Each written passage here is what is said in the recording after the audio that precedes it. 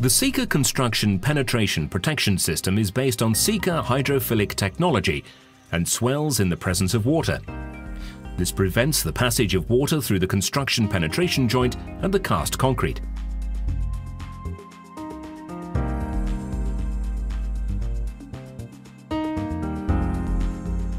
The SikaSwell profile should be cut to the appropriate length prior to installation.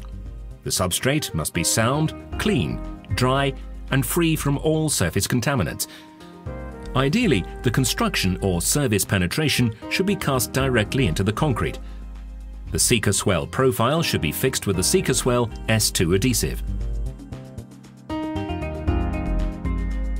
The adhesive must be extruded onto the profile in a narrow triangular bead to a minimum of 10 mm. The profile must be placed within 30 minutes and pressed well into the still fresh adhesive until small quantities of adhesive ooze out from both sides of the profile.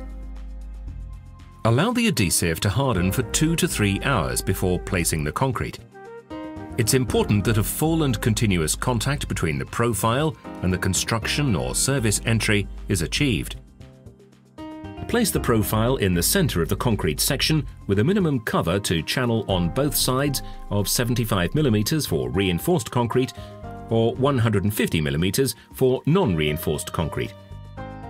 Connections and corners must be butt jointed.